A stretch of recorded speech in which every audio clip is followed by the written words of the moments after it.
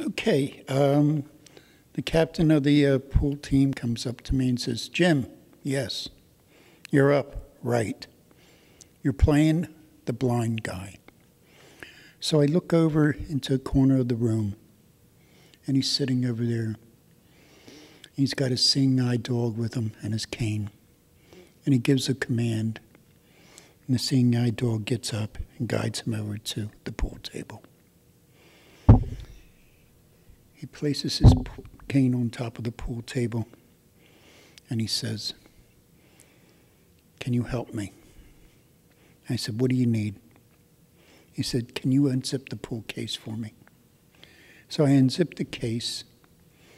I put his pool cube together, and he picked it up off the pool table, and he said,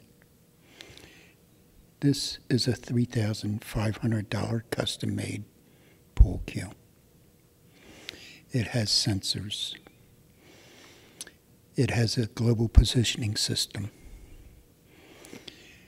It has a laser beam guidance system. I know where every ball on the table is. So you have to ask yourself one question. Are you feeling lucky, Mr. Eastwood? Are you? So we start playing. And I'm up. He's going for the 8-ball. I got one ball to make before I can go for the 8-ball. I don't have a shot. So I decided to play a safety. So I put my ball in between the cue ball and the 8-ball, blocking his shot. So he comes up to the table, and he calls a timeout. The seeing eye dog comes over, jumps up on top of the table, starts looking around, goes back to the blind guy.